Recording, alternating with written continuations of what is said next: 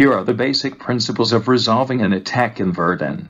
The French want to attack the Mortham Zone 32, with his 3 units from Zone 43. To do this, he plays the barrage card 6. Before resolving this barrage, he must advance his units in the targeted zone. To do this, he moves the 3 units from Zone 43 to Zone 32. In order not to leave Zone 43 empty, he reinforces it with a unit from Zone 54. The barrage is ready to be resolved. French rolls 6 dice.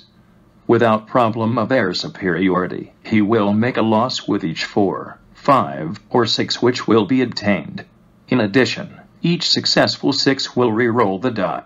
The French succeeds in making 4 losses, and has the right to replay a die thanks to the 6. The new roll is a 4 which generates an additional loss for a total of 5. There are no trenches or forts to protect the Germans.